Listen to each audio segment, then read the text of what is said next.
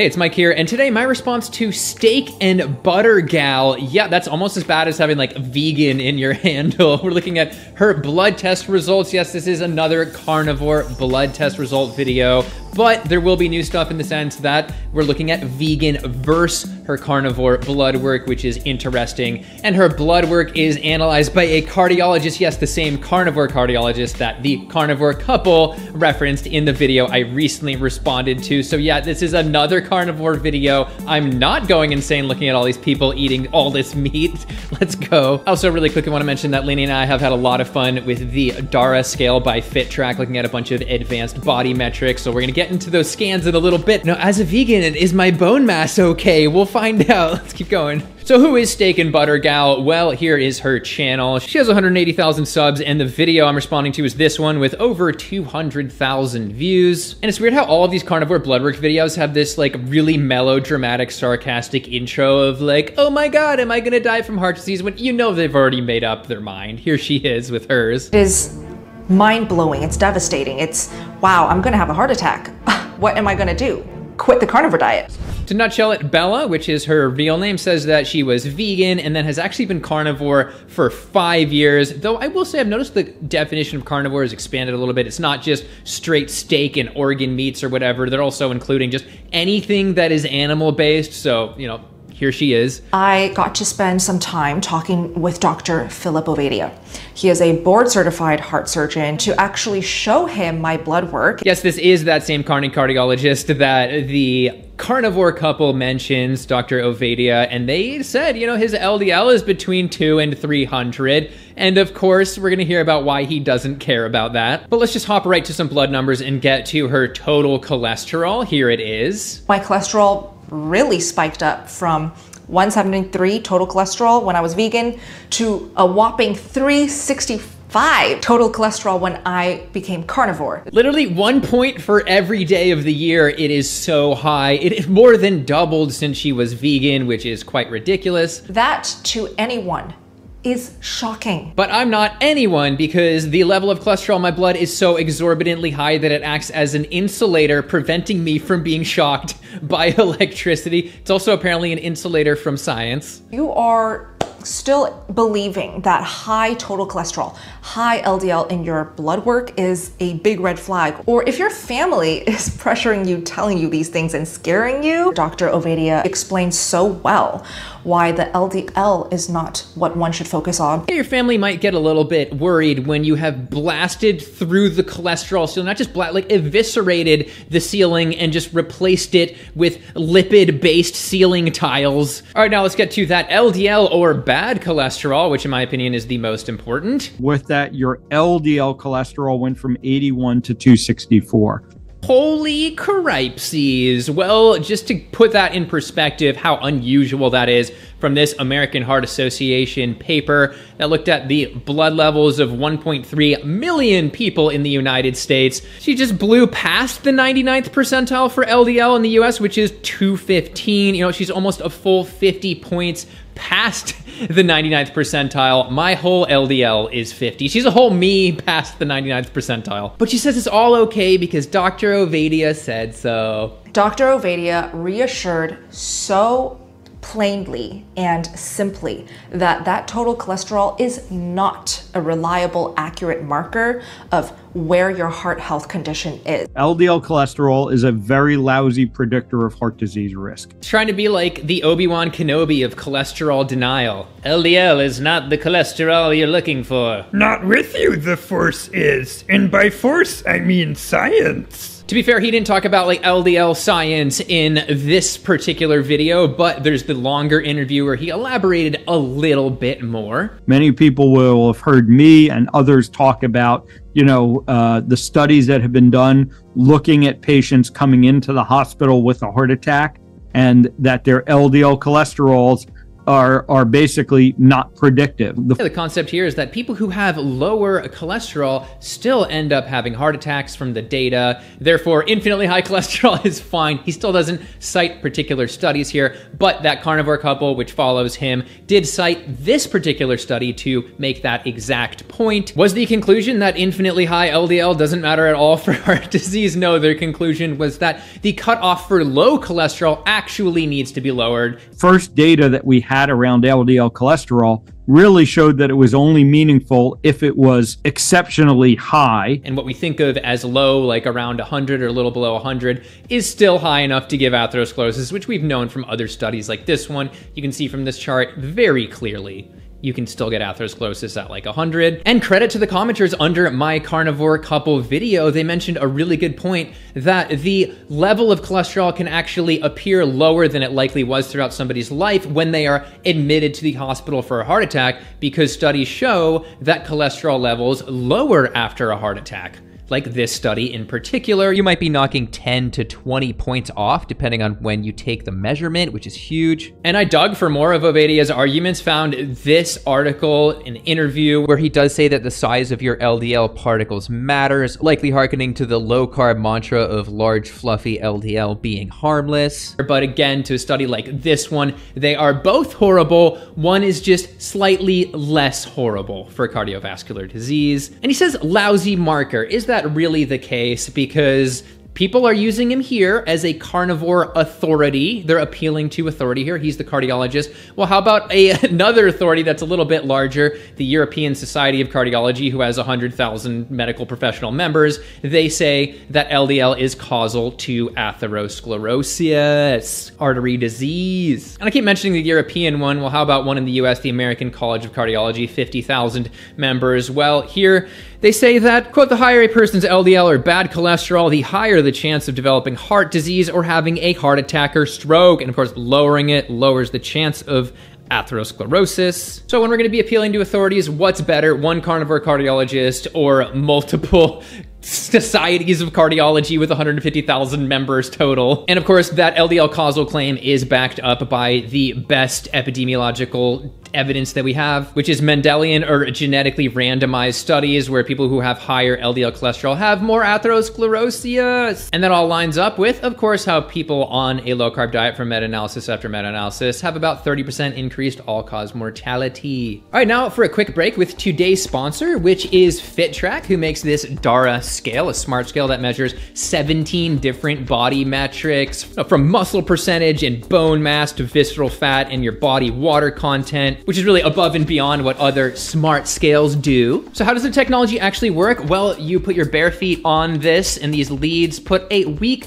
electrical signal through your body. Electrical impedance is what it's called, and it uses an algorithm to figure out your body composition. And one reviewer compared it to his DEXA scan, which is, you go in a machine and you get scanned. One of those scans is significantly more expensive than the scale itself. And he found that the DARA scale was within about a 2% accuracy. So what are the results? Well, I hopped on this scale, and at 181 pounds, it turns out I am in the higher bone mass tier, which is awesome. I got more bone. Other results I'm happy with, my visceral fat index was a 7, which is considered good. And then I also have the metabolic age of a 20-year-old. For someone that's 34 in a month, that is not too bad. And I will say, I think it's way better to focus on this variety of metrics when you're tracking your health, as opposed to like just looking at BMI or just looking at weight on a scale. And if you would like to try it, you can click the link below and use the code MIC, that's MIC, for 50% off your DARA scale by FitTrack. And that's the largest discount of the year, so go for it. All right. And of course, in the longer interview, Ovedia goes into remnant cholesterol. My carnivore couple video was essentially all about remnant cholesterol. They're trying to use lower remnant cholesterol as, again, an excuse for the super high LDL, as if it magically cancels it out. You can watch that video for the full details, but to just hit on one of the points, this study is kind of a mirror to the study that they're using, in that it looked at people admitted for heart attack or stroke.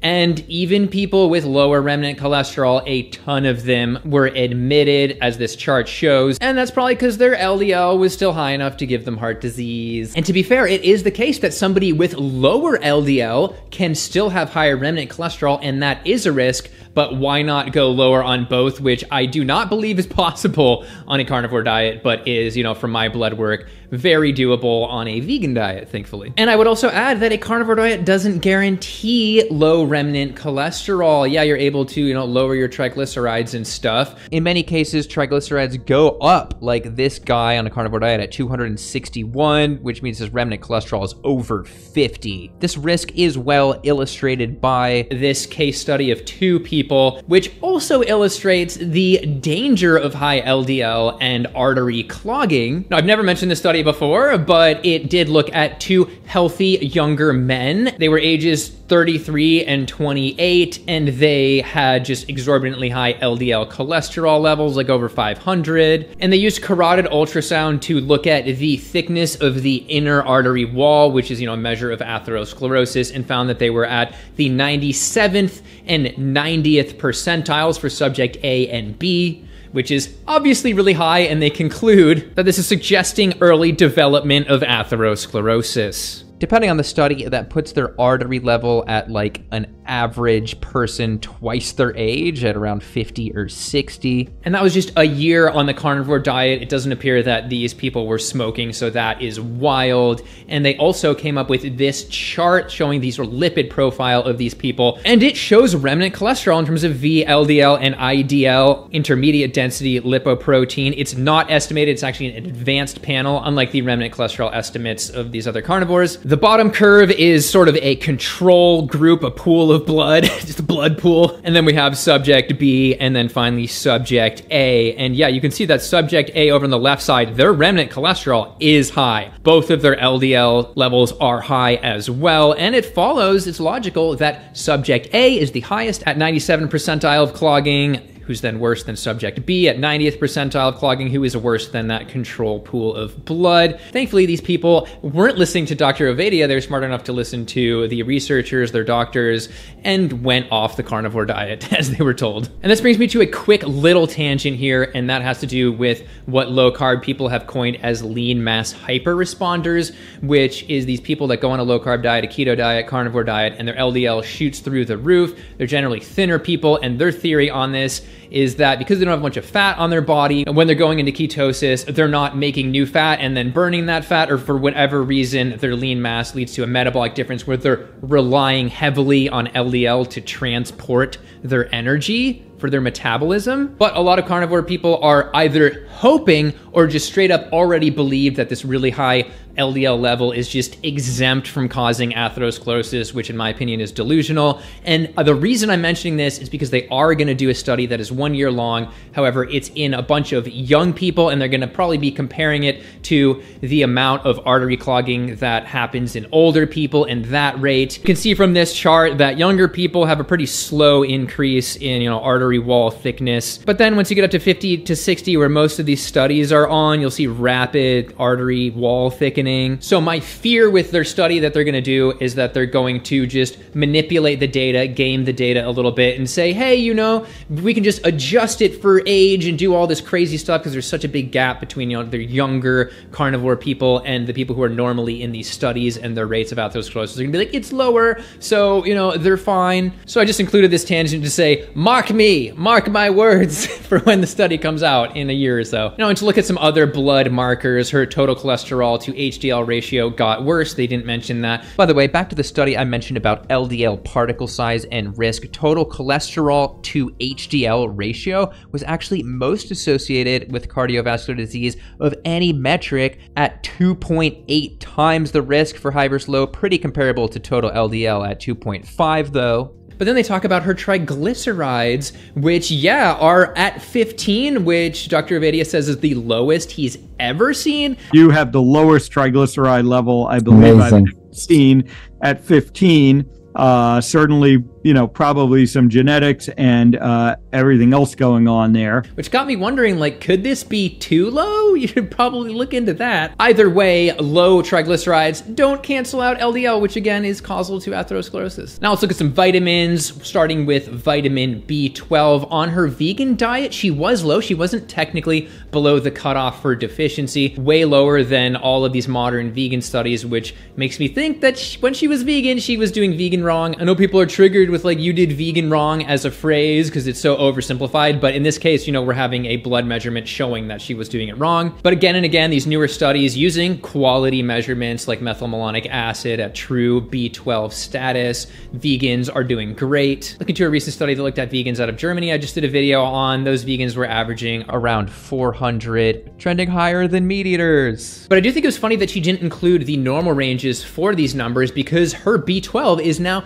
out of the normal range. It is too high, which is not a good thing. It's not a good thing because it can be associated with other issues. And it's also a little weird how, you know, even if she's eating 2 pounds of steak a day, which is like a carnivore classic amount to eat, that's only 18 micrograms per day of B12. Like, she is really high based off how much she's eating especially. And now we get to vitamin D, which I think is where her video sort of went wrong, in that like the last 7 minutes, the vast majority of the video is just on basic vitamin D stuff. Her vitamin D was quite low on a vegan diet, still low on a non-vegan diet. You're someone else that may need to supplement vitamin D. She even mentioned supplementing, so the dietary choices here are almost irrelevant, but I will say if this is something that scares people away from a vegan diet, looking again to that recent German study, the vegans actually trended higher in terms of their vitamin D level, you know, higher than the meat eaters, which I just wanted to add. But the point is, she spends the vast majority of time talking about vitamin D when her cholesterol markers are, you know, the most dangerous thing here. Heart disease is our leading killer. And again, she just ignores that. And of course, she's trying to post herself as like a good anecdote, you know, carnivore is great, do carnivore with me and blah, blah, blah. But